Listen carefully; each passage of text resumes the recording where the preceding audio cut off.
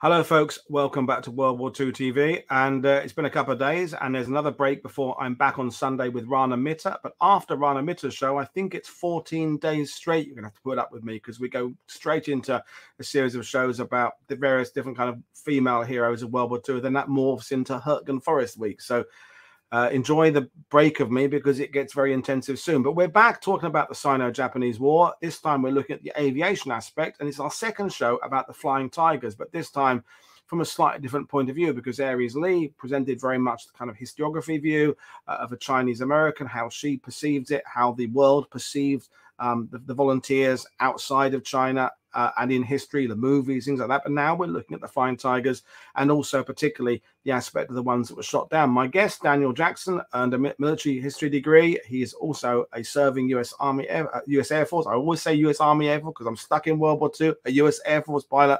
And his website, Forgotten Squadron, is in the description below. And the book that we're talking about today, Fallen Tigers, again, the link to purchasing it is in the description below. If you are new to World War II TV, please don't forget to subscribe. Don't forget to click the bell so you get the notifications, and consider becoming a patron or a channel member. But without further ado, I'm going to bring Daniel in. So good afternoon, Daniel. How are you today? Doing well, Paul. Thanks for having me. So Flying Tigers, it's, as we've discussed already, it's one of those aspects of the Sino-Japanese War that we have known about for a long time. A lot of it really wasn't talked about in the Western world, but when a subject gets a John Wayne movie, it kind of becomes international. And that's something that happened with the Flying Tigers. And we have these classic books, the Robert Scott book written in, I think, 45. We have these other aspects there. But for someone like yourself, who's in the current military, what was it about this story that you wanted to go back and examine? Did you think perhaps the previous books weren't very nuanced? Why did you get interested in this aspect of history? That's a good question. I actually came out almost accidentally, where I was a history major at the Air Force Academy and had the opportunity to meet some of these veterans who actually flew in this war. And not coming from a military family myself, I didn't have the sort of built-in mentorship that a lot of my peers had in coming from military families. And a lot of these veterans kind of took me under their wing, if you will, and took it upon themselves to mentor me through my career. And one of the interesting things, it gave me this feeling of responsibility to pass on their stories, which were by and large not present in the narrative. But a lot of them had experienced this, what seemed like an incredible experience in China that was outside the standard narrative of the Flying Tigers, the American Volunteer Group as we think of them. That the more that I learned about it, the more I realized there's this whole unexplored side of the war. And so that's kind of the angle that I entered it in. Well, brilliant. And as we've been discussing with other guests like Richard Frank and Sejay and what have you, is that it is a very, very complicated war. On the surface, it's two nations at combat from either 1937 or 1931, depending on your point of view. But then the US get involved, British, Australians, Commonwealth forces get involved. And there are many layers to it. And as we were talking before going live there, it then morphs into another whole set of wars and combat that happened after the end of World War II, and US's relationship in Southeast Asia generally, as the British and Commonwealth relationships. It's a very complicated subject. But today we're going to talk about this aspect of the Tigers that were shot down. You've come armed with a PowerPoint. I'm going to hand it over to you to take the presentation on. But folks, we will do questions again at the end today. I think a lot of the questions you'll have about the subject will kind of be answered as we go along, but we'll do a Q&A at the end. But at the moment, I'm going to hand over to Daniel to take us through this presentation. So over to you, Daniel. Thanks. Yeah, a lot of this, what we're going to talk about today, is from my most recent book, Fallen Tigers, which specifically looks at the experiences of airmen that were declared missing at some point during World War II in China. And these are airmen that are actually based in China that then go on combat missions from those bases and are reported missing, and kind of what happens to them, which was my curiosity going into it, and something that a lot of the folks that I knew personally had lived through. And there were lots of popular narratives, but it was really interesting kind of diving into the truth of that. Right off the bat, talking about my background and kind of the perspective that I take into this, I'm an active duty Air Force officer. I grew up in Colorado. I went to the Air Force Academy in Colorado Springs for my undergrad, where I got a degree in history. Became a pilot in Special Operations Command. flying U-28s, deploying all over the world, and then eventually becoming a combat aviation advisor, which was a really unique job where essentially my role was to go to allied countries all over the world and essentially help their air forces with whatever operational or tactical problems they were working with to kind of advance whatever the shared goals were between the United States and that country. You can see in the top left corner there is from my most recent deployment to the Philippines, working with the Philippine Air Force. And so this whole concept of multilateral efforts, of alliances, of cooperation, of these intercultural reactions and interactions are very interesting to me. I've also been very lucky in being able to traveled to China many times. You can see in the lower left corner is me standing with a World War II veteran from China, Mr. Pei Hai-ching, who actually rescued an American airman during the war. Getting to learn their perspectives. I minored in Chinese at the Air Force Academy, which was completely by happenstance. I did not choose that. They chose me. But it ended up fusing with this area of research really nicely. And so being able to bring in that perspective to something that, at least in the English language literature, is typically seen just through an American lens. And then finally, actually getting to operationalize this research. And that central picture is a picture of me and a team from the Defense POW MIA Accounting Agency in Northwest Thailand, where we were actually at the crash site of a China-based P-51 Mustang that we found the wreckage of back in 2018 and 2019. And so being able to actually take archival research and fuse it with research from other countries, in this case Thailand, and actually find some of these guys that have been out there, you know, for 70 plus years, and start the process of bringing them home. So we'll talk about all of these things to some extent. I know that you've covered a lot of the background of the Second Sino-Japanese War, but what I want to do is kind of lead up to how the air power aspect plays into it and the importance of the Flying Tigers and what exactly that even means. This is a very famous picture from Shanghai. Obviously, the Japanese, as an imperial power, had made a big deal out of air power because it is the mark of modernity, right, to a large extent. So they'd put a lot of effort into modernizing their air force, which was a real shock to the United States at the beginning of the war. But what's really interesting is from 1937 on, they're using air power pretty persistently in China.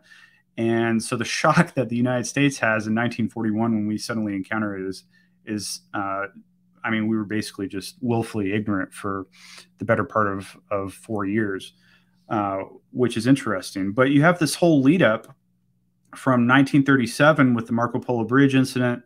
You know, prior to that, the Japanese had already taken over Manchuria. There's a lot of internal discourse in China as to how to respond to these land grabs by the Japanese. China is not a united polity at that time. They do not have one central overarching government. It's very much all these warlords. There's a lot of coalitions. You have Chiang Kai-shek and his nationalists, which are trying to knit this together. But at the same time, you have a large communist movement under Mao Zedong that is gaining steam. And so China at this point is very fractured, which really lends itself to this Japanese steamroll that happens, especially in the Northeast. From Marco Polo Bridge, they capture Beiping about a month later, and then just roll across the North China Plains. It turns into this advance and a lot of urban combat, which I know Peter Harmson probably talked about, through Shanghai and Nanjing up to Wuhan, modern Wuhan, Hankou, and the Tri-Cities area at the time, and just eviscerates what are all of the power centers of China. You know, this is all of their industry. This is their banking system. This is the majority of their population is now under Japanese occupation by the time we get to late 1938. And it really keeps going until you can see there the Battle of Changsha in September of 1939, when the thing finally bogs down in a stalemate. The Chinese, under Xue Yue, kind of devised this ingenious tactic of luring the Japanese into the town and then cutting their supply lines. And it works. The thing bogs down into stalemate, and now there is no movement on the ground essentially until 1944. Things are pretty stuck. And so the Japanese solution to this is to deploy their air power. And you can see by the time we get to this point, you have the Japanese controlling essentially all of the ports, most of the coast, most of the industrialized areas and the large cities, which has essentially cut off China from the world, which is how we get to the point where they build the Burma Road to keep this lifeline going. But you also have the Japanese just unable to advance anymore. And so from 1940 onward, there's this big effort to try and bomb the Chinese into submission, to deploy overwhelming air power to break the Chinese will and kind of force them into some sort of settlement with Japan. And you have these massive air raids of sometimes hundreds of bombers targeting Chongqing and other free China centers to bring about this, the Japanese objective of conquest of China. And there is a Chinese Air Force that has kind of a hodgepodge of equipment at the time, but it fares poorly, and especially in August of 1940, when the Japanese roll out their new A6M Type 0 carrier fighter, the Japanese are just able to completely take over air supremacy in China. In that first combat, they shoot down something like 13 Chinese aircraft with 0 losses. And I think it was actually more than that, but I don't have the number right in front of me. It's just completely lopsided. The Chinese are completely powerless. And in fact, what's left of the Chinese Air Force is withdrawn from combat just to keep like a core of experienced pilots alive to hopefully be able to fight back at some point. So at this point, from August of 1940 onward, the Japanese are just able to bomb without opposition, just fly over in the middle of the day, drop bombs on population centers, and the Chinese are completely powerless to do anything about it. This is from a nationalist soldier that I interviewed, and you can see this sense of hopelessness that's expressed in this quote. Like, there's nothing that they can do about this. They have no weapons to fight back against this Japanese air supremacy. Now, Claire Chennault is an interesting character that is present through all of this from 1937 onward. Kind of this cantankerous old man who was sort of drummed out of the Army Air Forces, forced into an early retirement because he had bad hearing and bad health as a as a captain. Goes to China, calls himself a colonel for and the Chinese do too, even though the head shed knows the truth about him for the sake of his legitimacy as an advisor. But the way that he's approaching this problem is very different than his peers in the U.S. Army Air Forces at the time, the U.S. Army Air Corps at the time, which is from the perspective of the bomber is unstoppable. This is actually kind of the reverse situation, right? The Japanese are employing what the bomber mafia in the United States wants to employ, which is this unopposed daylight bombing to crush the enemy's will. Right. And Chennault has always been kind of opposed to that, where he thinks that with the proper intelligence, you can actually put up an effective defense with fighter aircraft. And so China actually gives him his chance to put that to the test.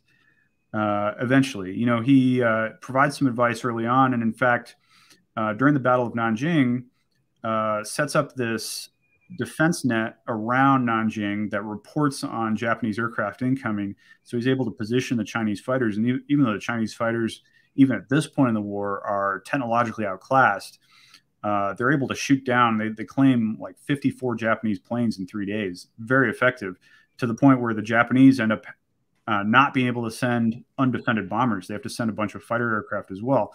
And the Japanese are still able to seize air superiority because they're able to put up that fighter defense.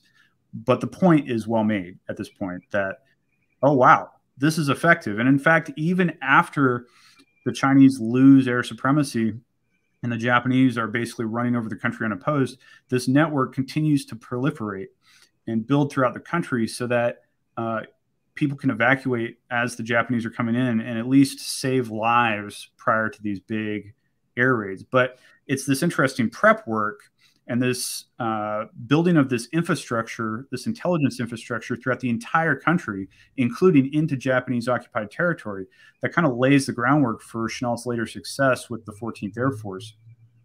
And just to interrupt, I mean, we're talking about a combined air defense system, and we're talking about something akin to what the British had in 1940 defending England, where the press was all about the fighters, but actually it's just as much the Royal Observer Corps and the centralized defense system and the plotting tables and things like that. And so you're saying that, in a sense, that Chennault is looking at the Chinese-Japanese situation from this all-encompassing way, whereas I think the world thinks of him as just, saddling up. I know you're going to get this later, saddling up some old fighters and going over there and just, going up and shooting down aircraft. And there's obviously clearly a lot more to it than that.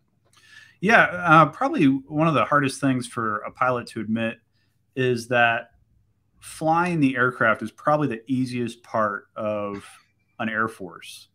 All of the other parts, having an operational system, plugging it into intelligence and strategic goals and like an operational construct, and also the infrastructure that's required, including airfields, bomb dumps, fuel, the maintenance that's required for the machines. Those are the hard parts of having an Air Force. Actually flying the plane is the easiest part. And so when you reduce Chennault to just a fighter tactician, you're really taking away the most important parts, which are his building of a system. And not only a system in this very just kind of cold calculated sense, but a system that works cross-culturally, which is very unique. And in fact, one of the unique things about Chennault is his ability to work cross-culturally, where other Allied commanders had a lot of trouble with this. You look at Stilwell, and his relations with the Chinese leaders is very fraught. He has a lot of trouble working in a Chinese context. He has a lot of trouble taking away or putting his American perspective to the side and trying to understand things through a Chinese lens. He sees a lot of corruption and inefficiencies, and has a lot of trouble empathizing with his allies. In other words, there's a lot of judgment and very little empathy. And so not only is it a system, but it's a cross-cultural system. And so that's where you get this uniqueness of Chennault. Chennault certainly had his faults, but those in particular were his big strengths. And Chennault is actually sent to the United States by Chiang Kai-shek. I think he's given a lot of credit that might be undue in formulating the plan for the American Volunteer Group. And it ends up being a much more collaborative effort from the very beginning. He's sent over there with Wang Shuming, who's this Chinese Air Force general. He's sent over there to plug in with TV Sung, the Generalissimo's brother-in-law, who's already been doing this ongoing lobbying effort. And so he's kind of just the technical expertise, if you will, in an ongoing effort. And it's really to buy time for China to rebuild its Air Force by putting in some unilateral American air power in the form of both planes and men to create some space, to push back the Japanese, contest the aerial domain again, and give China the room to actually rebuild its Air Force itself. And what's fascinating is that this is happening against the backdrop of an America that, it's interesting, some of the continuities here. America believes in this open markets and investment in China, and is actually really concerned with the fact that Japan is making it into this sphere of influence that America is being forced out of. And so America is very concerned with keeping China open to American trade. And so they've been piling on different things like sanctions and a lot of tools that we see used today that is actually escalating this system. And so allowing this covert American intervention via the American Volunteer Group, which has continuities through the Central Intelligence Agency and Air America into the Cold War. And in fact, Chennault, his post-war project, Civil Air Transport, CAT, becomes Air America. So when we talk about continuities, it's not just conceptual. Like, the same people are bridging these ideas across time and space. And so it's really escalatory policy. It is interesting to then recontextualize Pearl Harbor when you look back at these escalatory tit-for-tat measures between Japan and the United States over China, and see that, like, maybe for the American public, but definitely not for the American government or the U.S. military, did this happen in a vacuum, and out of the blue. But what the AVG are able to do in brief, and I really don't want to get too much into them specifically, is that they recontest the aerial domain, and they make it so that Japan has to actually vie for the airspace again. And all of the comfort that Japan had built in being able to go unopposed is just totally robbed from them now. Now they have to fight their way into Kunming and Chongqing and other airspaces over free China. And so it's very effective as a morale tool for the Chinese, which is a big goal of American policy in China throughout the war, is keeping China in the war. And so once again, when you compare policy propositions from, like, Stilwell, who had this very linear view of what he wanted to do in China, which is, we're going to retake Burma, then we're going to push into central China, and then from there we'll push out to the coast and build bases. And he's got this very linear, and his campaign makes sense, right, from that linear military perspective.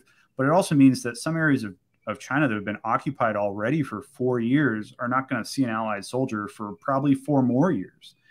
And so from the perspective of trying to keep China in the fight, now, within 1 year or 2 years, you have airplanes ranging over all of China, recontesting this area that's been occupied for so long, and showing people that this isn't over, that Japan hasn't won, even though they've been kind of isolated from that fight for years now. This is another Chinese veteran that I had the opportunity to interview, who's an intelligence officer in the Nationalist Army, and just stressing the value to the Chinese of that recontested aerial domain, that for years and years and years, they couldn't do anything about the Japanese just pummeling them. And now the American airplanes come in, and now this is a fight again. And one of the interesting things about this research that we'll get into here is that everybody ends up, and I do mean everybody to some extent, it really feels like that looking at the research, gets involved with that. This is not just the airplanes themselves. So this particular book, what I wanted to look at was, there's a lot of anecdotal stuff about China. And in fact, that's one of the things that really bothers me about the history of this theater, is it's mostly anecdotal, and it's very politicized and very partisan. You're a fan of Stilwell, or you're a fan of Chennault. You're a fan of Mao, or you're a fan of Chiang Kai-shek. And there's, you're reading the biography of a fighter ace.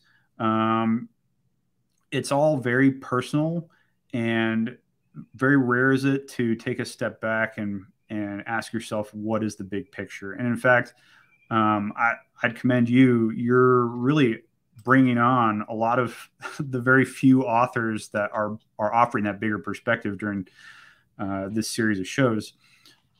So I think that's a good thing.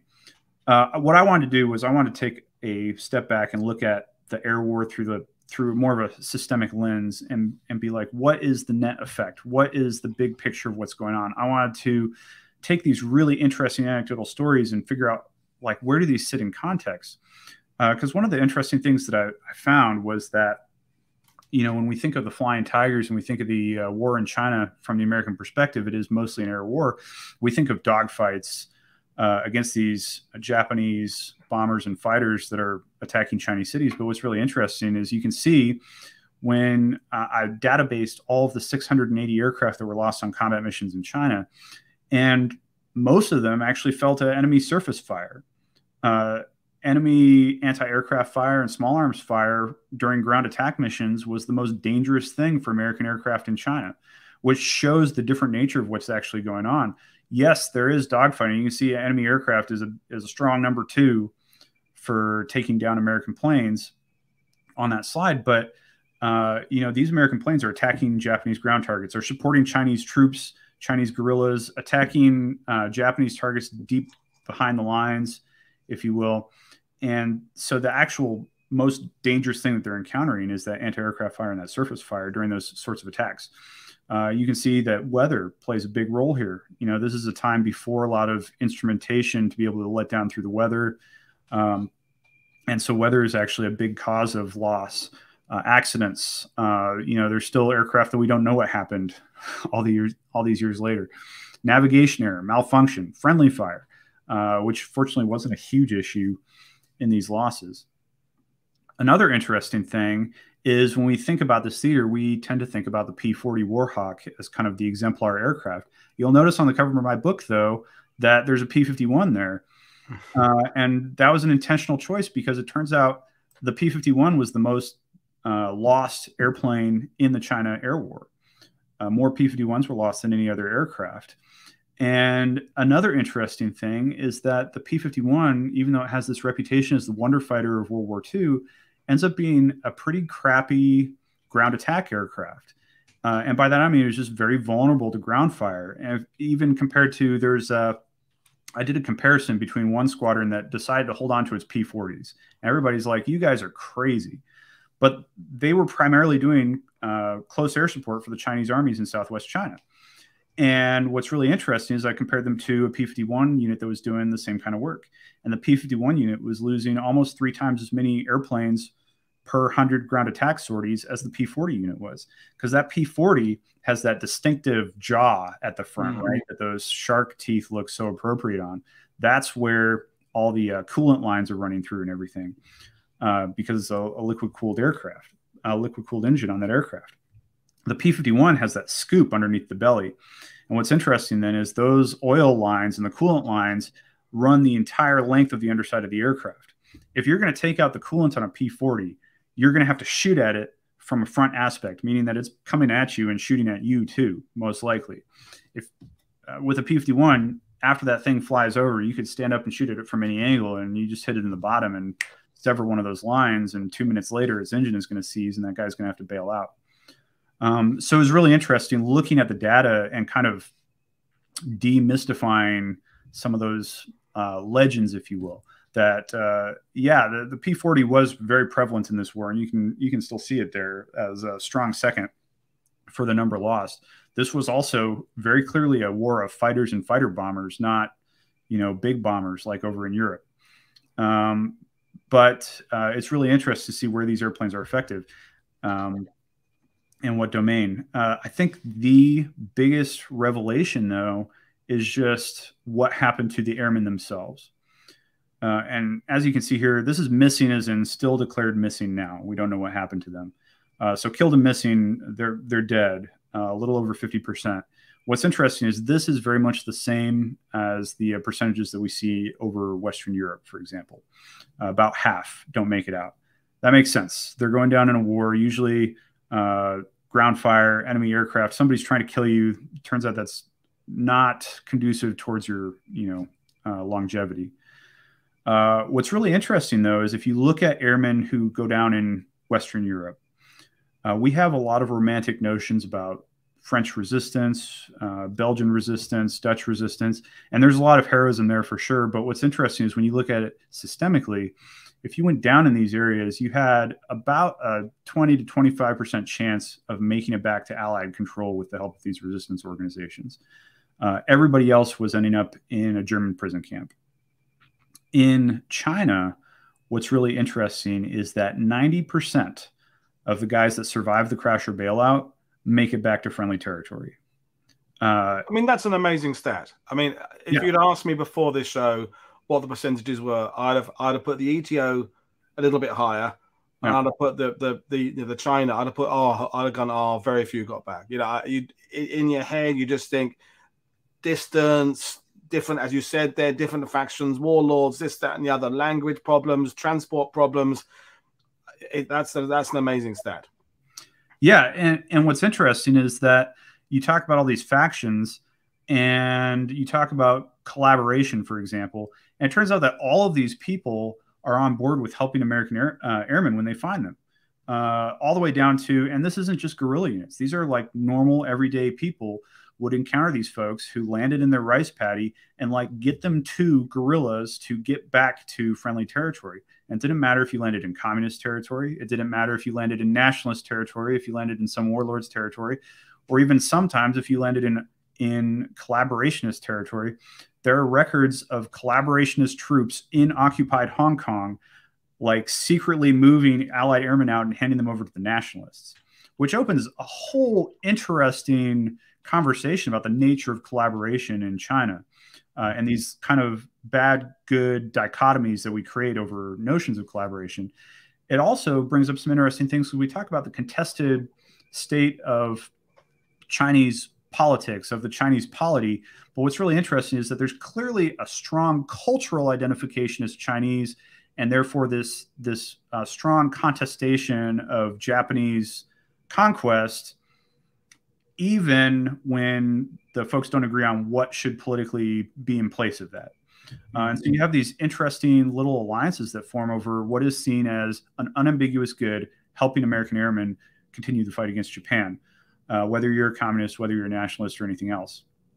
And that was probably the biggest thing about this. One of the guys that I got to meet, Paul Crawford, he went down in communist territory, was rescued by the 8th Root Army, actually was brought back to communist headquarters in Yunnan, met Mao Zedong at a breakfast, was then like sent back to America. Like, it's just kind of nutty, especially when we look at it from the perspective of now and knowing we know about the Cold War and about our relationship with the PRC during most of that Cold War and our attitudes about Mao Zedong, to think about the fact that we were on the same side of that.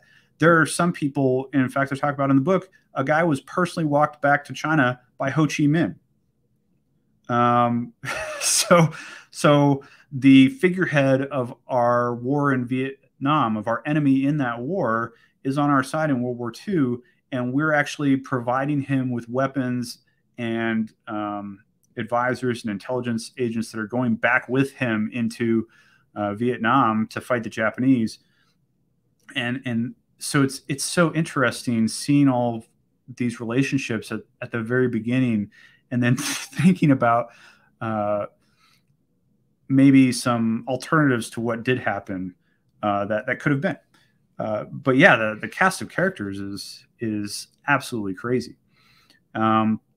What's really interesting is when you look at the geographic distribution of this, it really shows what I was saying earlier, that like this spans all of China.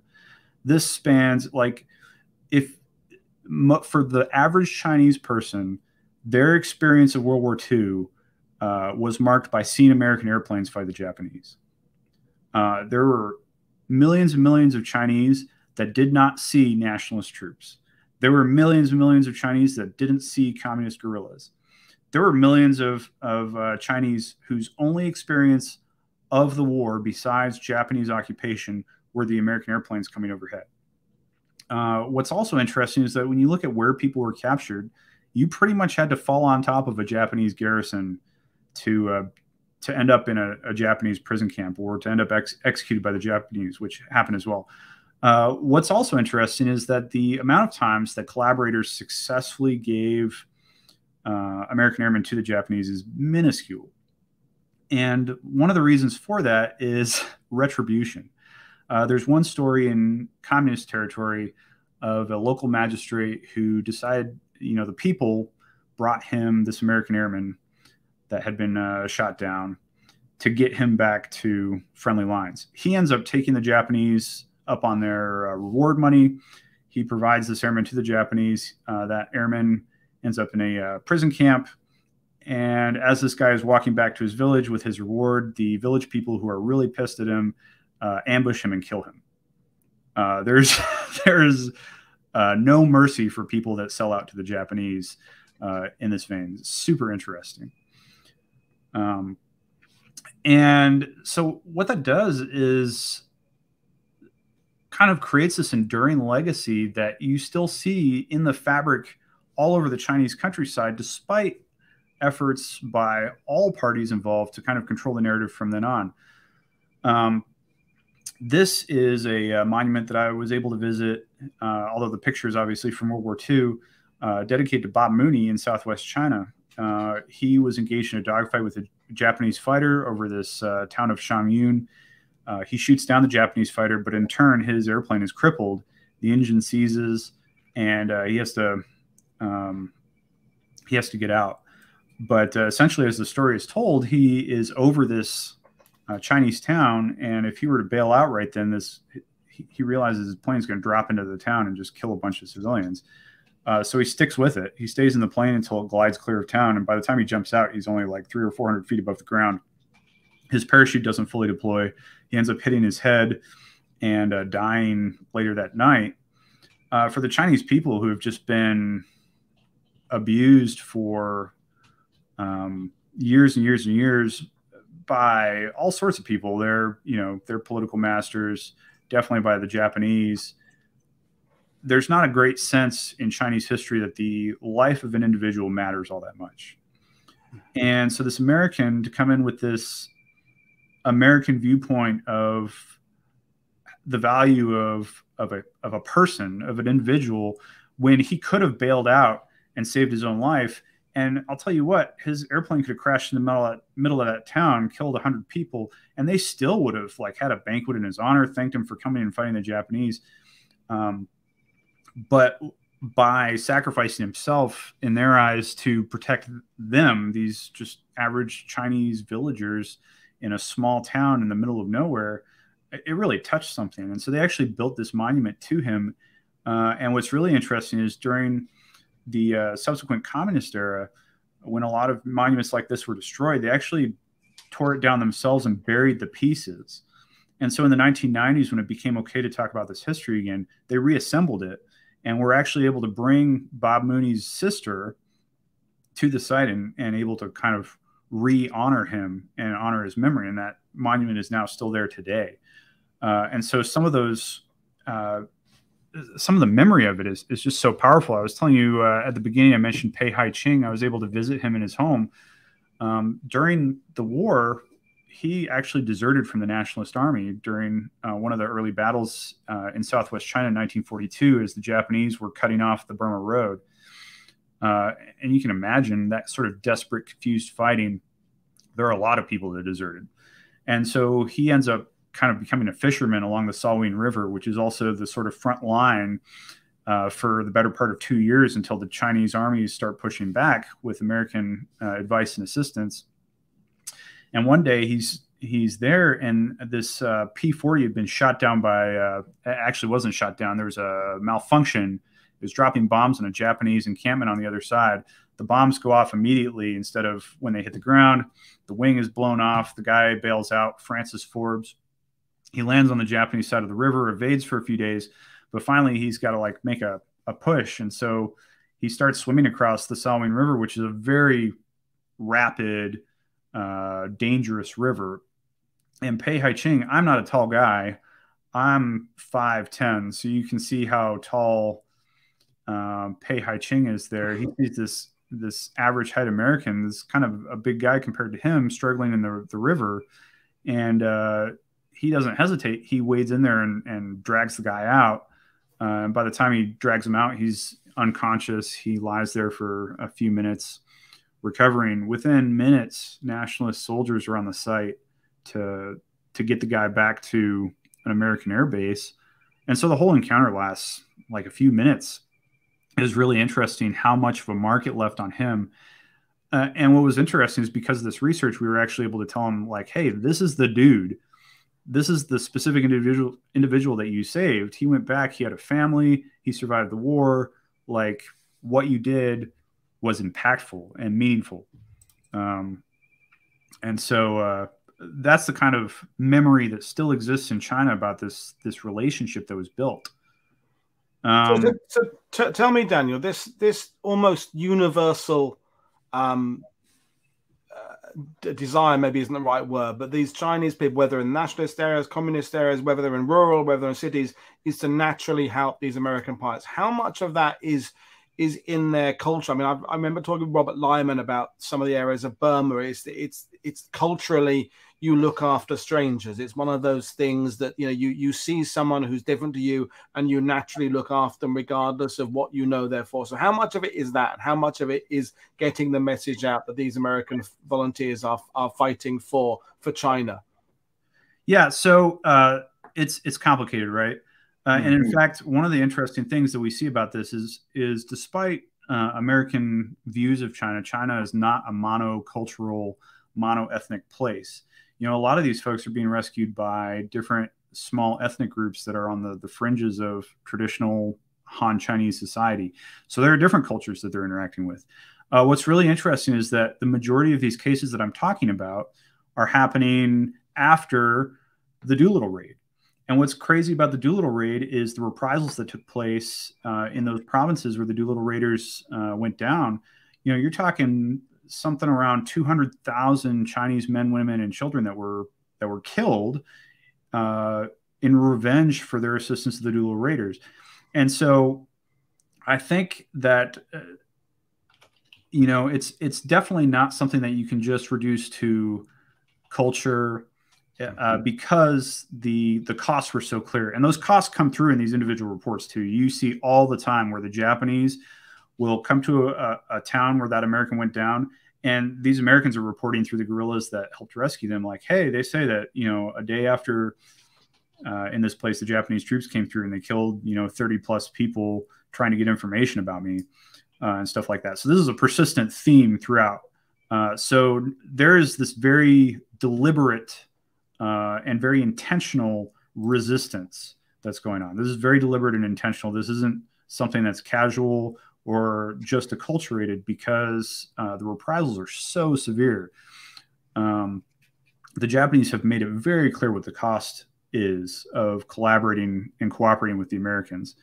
And the Chinese are making it very clear that they don't care, that that sacrifice is worth it to them.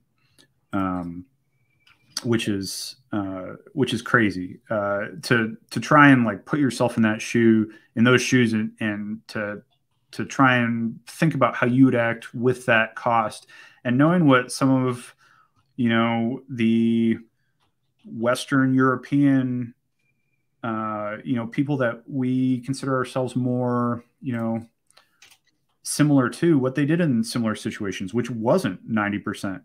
Which was a lot more active collaboration with the enemy. So it's interesting to try and put yourself in those shoes. Another interesting thing is that it didn't even matter, like you said, rural, urban. There is a case where P-51 Mustangs are strafing airfields in Shanghai. And if you've ever seen the Spielberg movie, what is it? Empire of the Sun. Empire of the Sun portrays one of those raids on the Longhua airfield, which is located right next to a an internment camp, a civilian internment camp. And, P-51, so pretty vulnerable to ground fire. One guy takes a bullet. This is April of 1945, I want to say, or sometime in the spring of 1945. Takes a bullet through one of his lines, ends up bailing out 1 mile from 1 mile from the Japanese airfield that he was strafing. So if you can just imagine this, the Japanese troops that just shot this dude down are standing on this airfield, having just shot him down, watch him bail out of his airplane. They all load up in a truck to go roll him up. By the time they get there, 1 mile away, he's gone.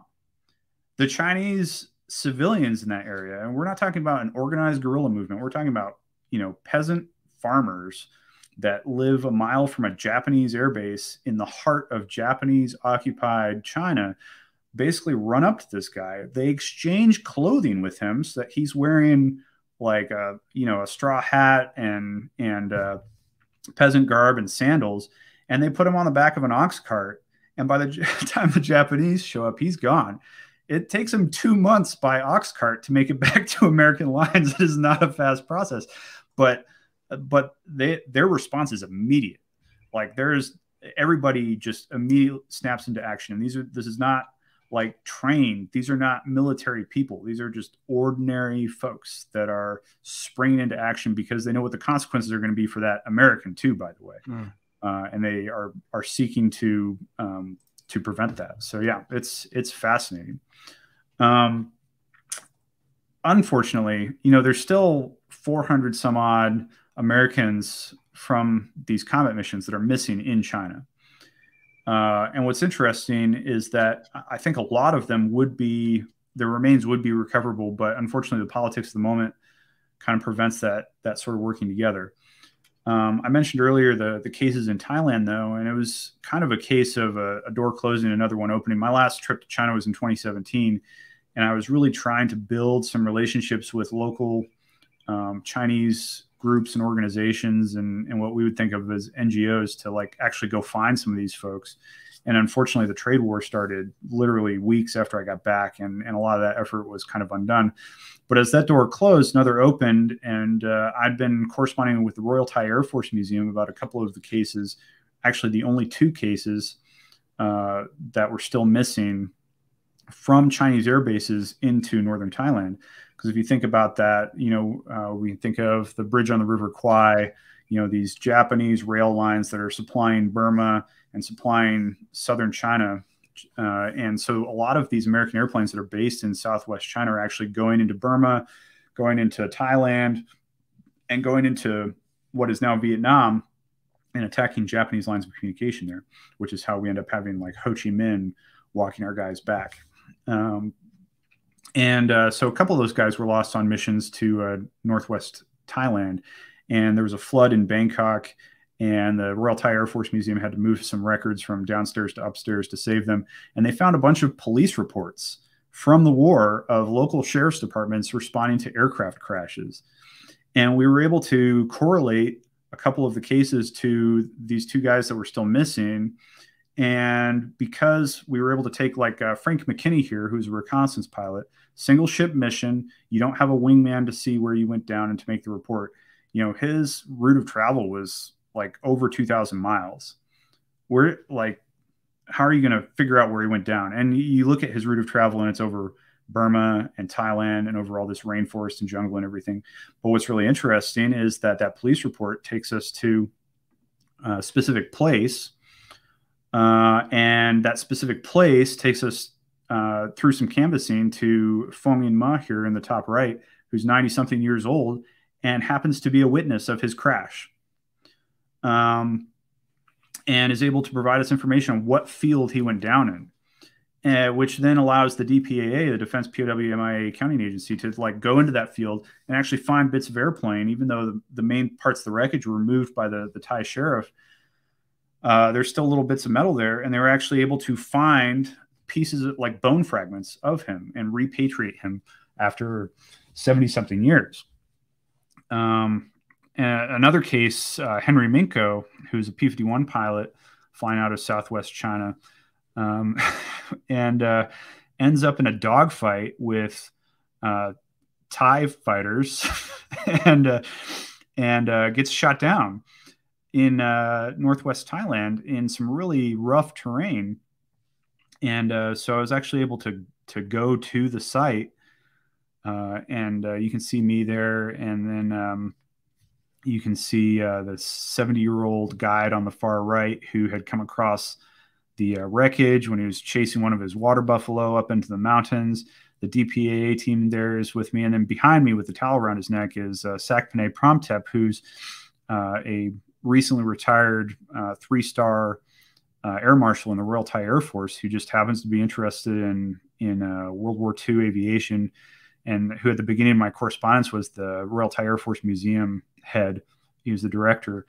And, this is 2019 that this picture is taken.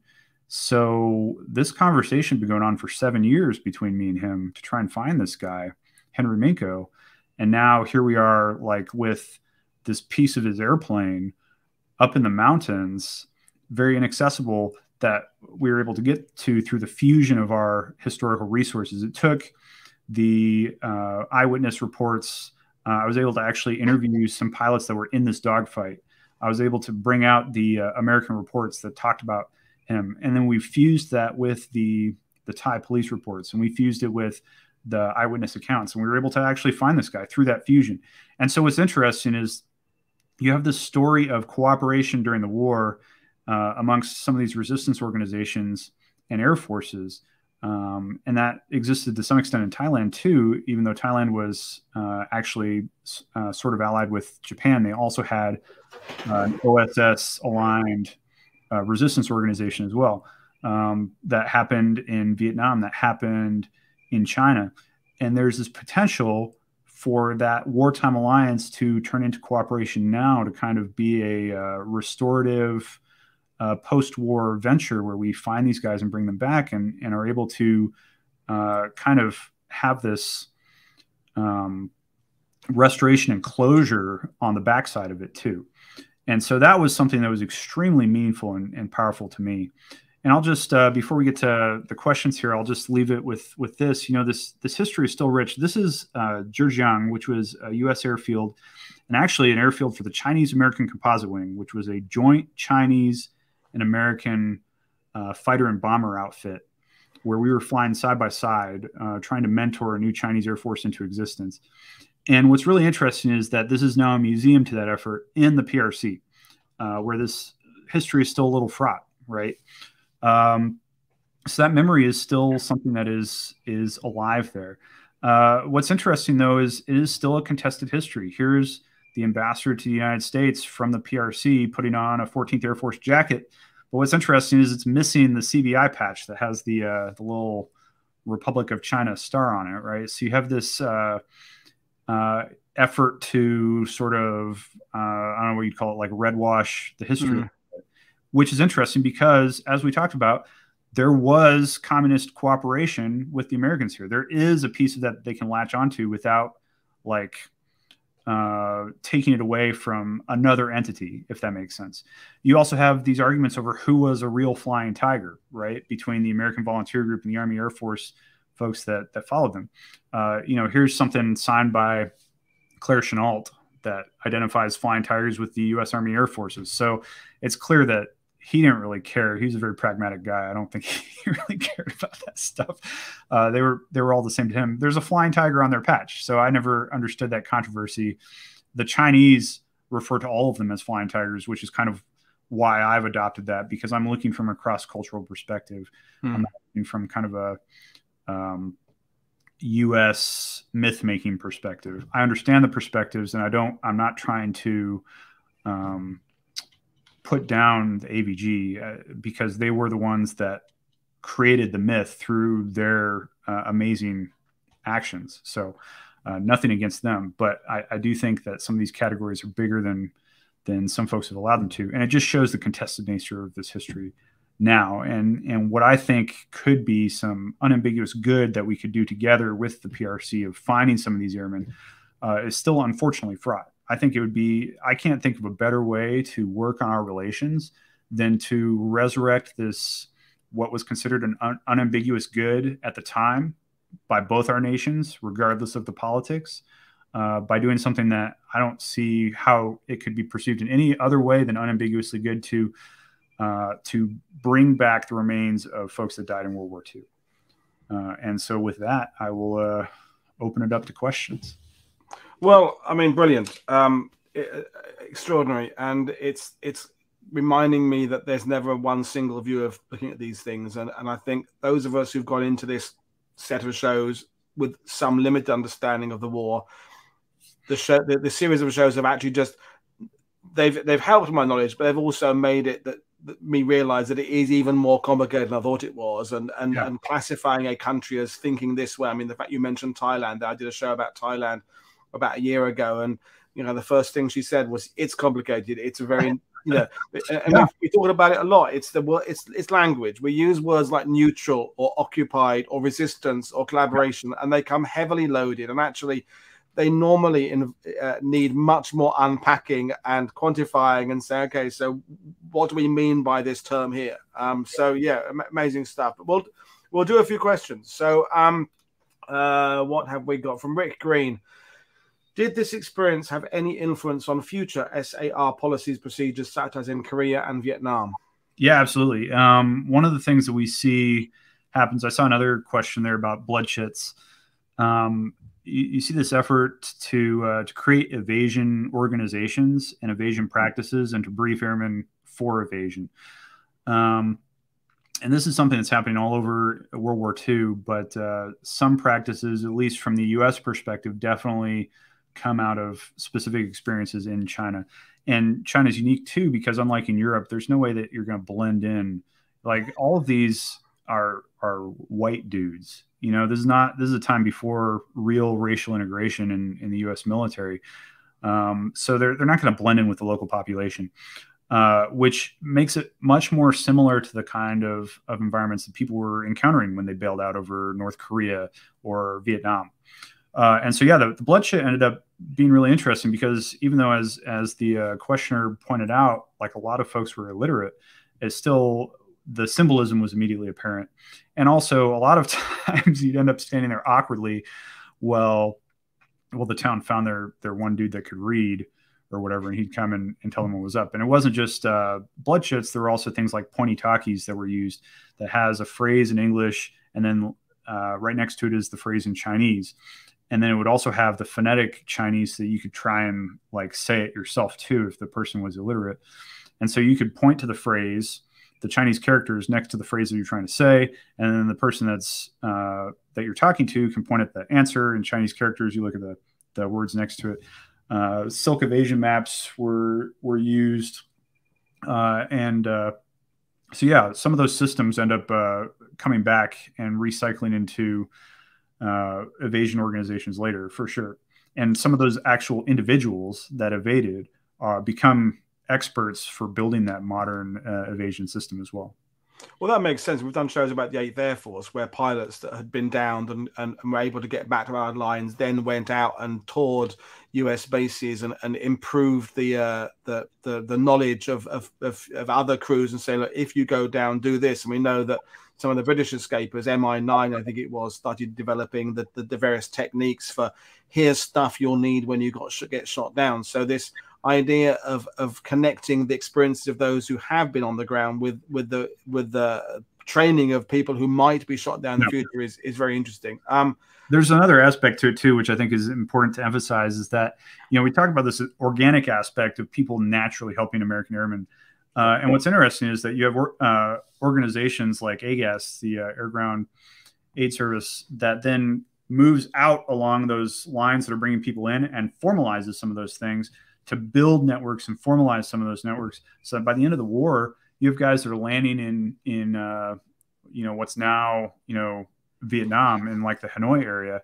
And they're like talking about getting picked up by an AGAS agent and being run through a rat line that's been formalized. And so some of those organizational tools and those formal organizations end up building through those efforts as well. Brilliant.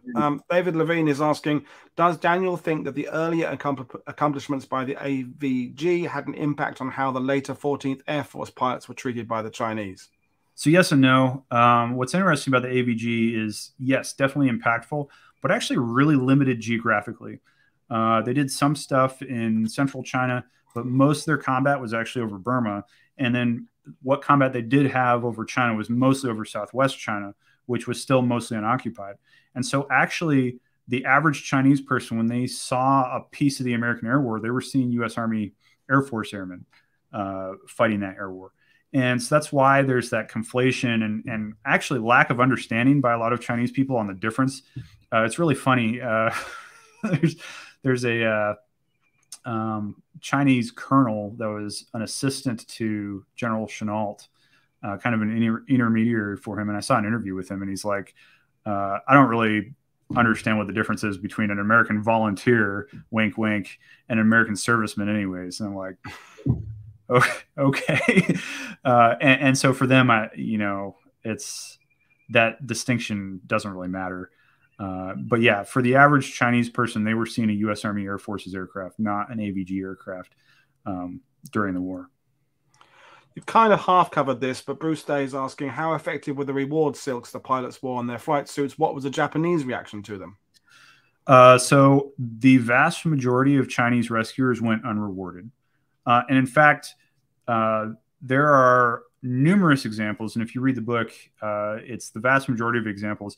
When the American tries to give a Chinese rescuer money, they refuse to take it. Most Chinese people. And in fact, there are tons of stories of the Chinese giving the Americans money to help them on their way out of the country.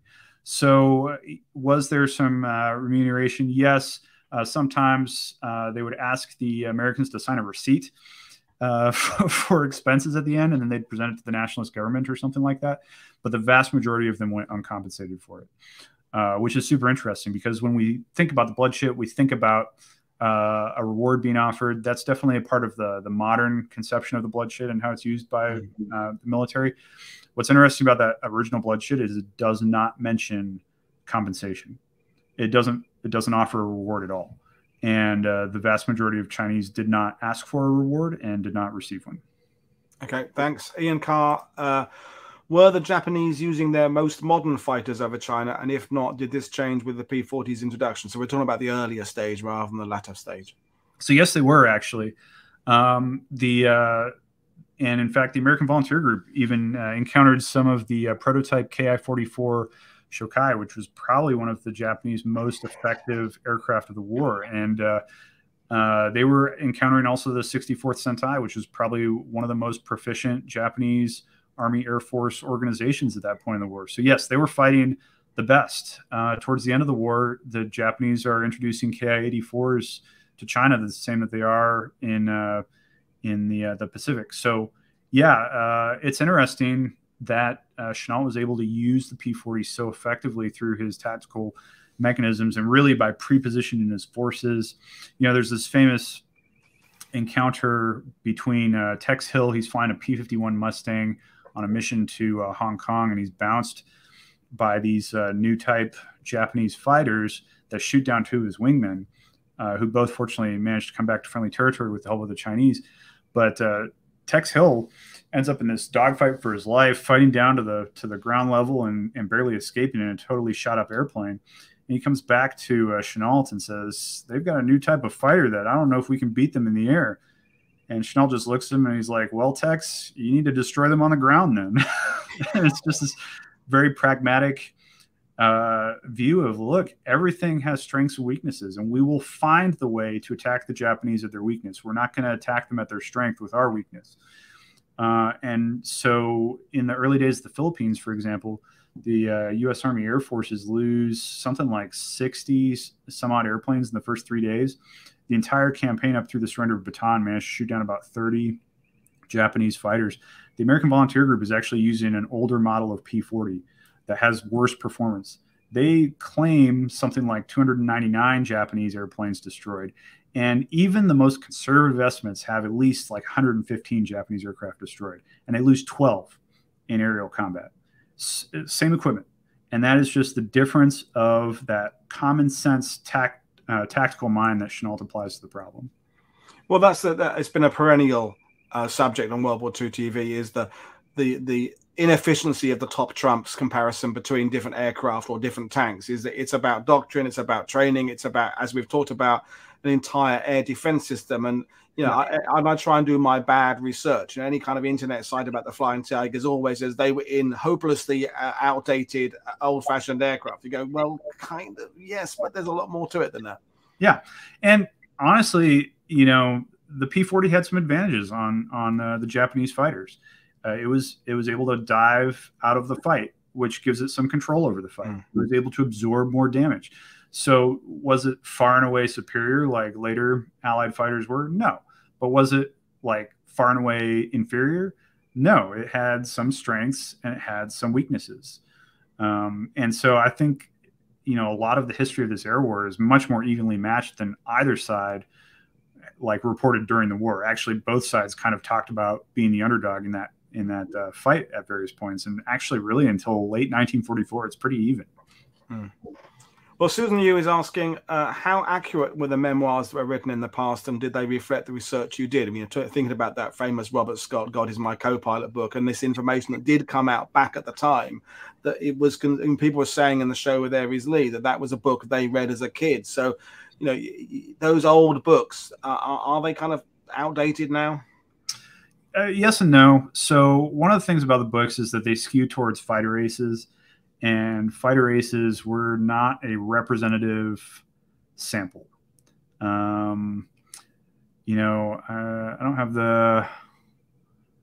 don't have the number handy, but you talk about however many thousands, tens of thousands of Allied airmen that rotated through the war out there, and you talk about a couple score that became fighter aces. So it's not a representative example.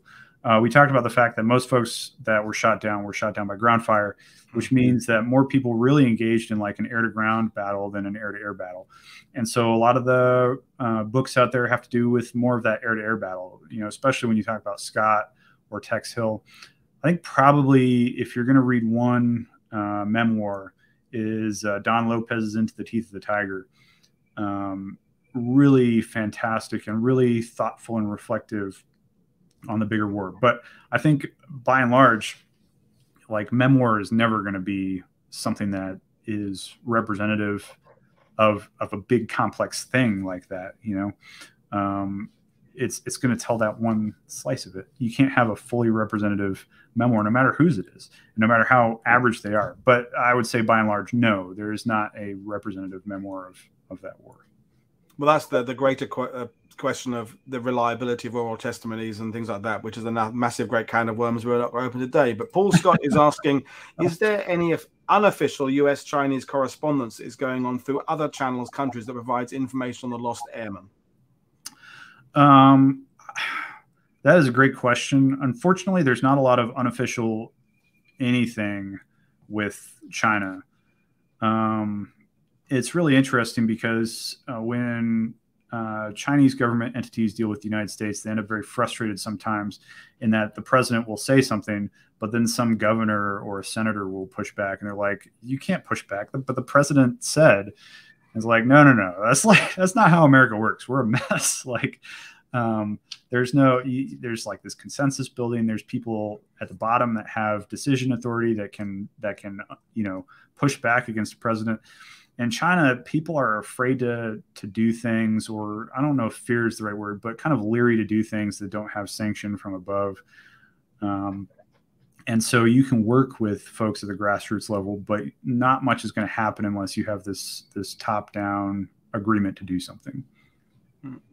No, brilliant. Thanks for answering the question so well, and I think we will bring it to an end in a minute. But my last question for you is, as an American, you're serving in the military. This whole theater, and Richard Frank makes the distinction between the Asia-Pacific War as opposed to the Sino-Japanese War. Is it an area that is generally misunderstood and underappreciated by your average American and/or British World War II buff? Yeah. I mean, I think you could actually say that all of World War II is generally misunderstood. We do a lot of mythologizing of the war, and what's really interesting is even the military has a mythologized view of World War II, where people kind of pine after this like force on force. We know who the enemy is. Wouldn't that be great? As opposed to doing counterinsurgency, which is so frustrating. But then you talk to the guys that were there and they're like, yeah, we lost 26% of the squadron in one day. And you're like, wow, that sucks. That's traumatizing. Nobody wants that. And so I think, I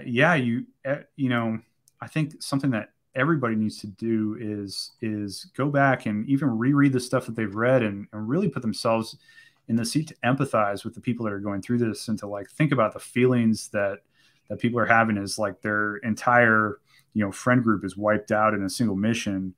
I've lost friends, but you lose one or two friends in the course of a few years, and that feels devastating. And you think about like, man, how would that be?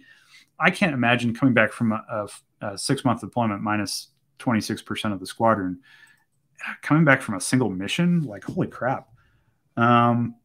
So that's a way that I think World War II is definitely mythologized and sanitized, and you look at these numbers, but you kind of remove the human face from the loss a lot of the times, and how that must have sucked. And then you look at Asia Pacific and China in particular, and a lot of the political connotations that pop up after the war that color how we see things there. So yeah, there's a lot of mythology and misunderstanding, but I don't think that it's unique to China, even if it is a little more extreme there. I think it's something that covers the entire war.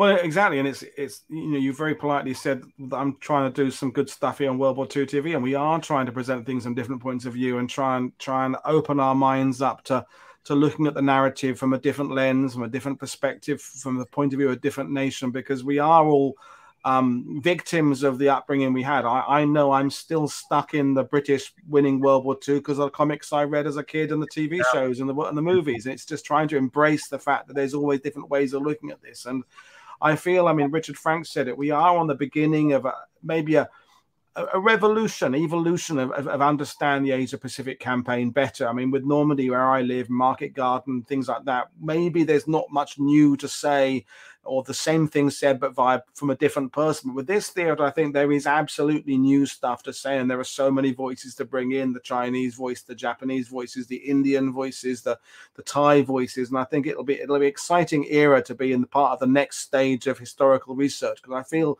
that in 20 years' time, there will be a whole new body of work about this that will be going, wow, that's amazing work. Yeah, absolutely. I couldn't agree more. And I appreciate you highlighting this area on your show.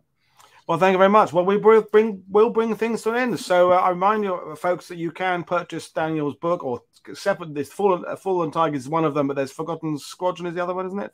Forgotten Squadron, and then Famine, Sword, and Fire is the other one. So, your website is in the description below, and they can find your books on Amazon and wherever they buy books. But thank you very much, Daniel, for joining us. In fact, I'm now looking for an excuse to bring you back a second time. So the next Sino-Japanese War will bring you back for another aspect of this, because I feel there's a hell of a lot more in your head than what you shared with us tonight. Well, thank you. I appreciate you having me. Brilliant. Well, this is it then. So this is Paul Burdett from World War II TV saying I will see you all on Sunday. Cheers, everybody. Thanks for watching. Bye.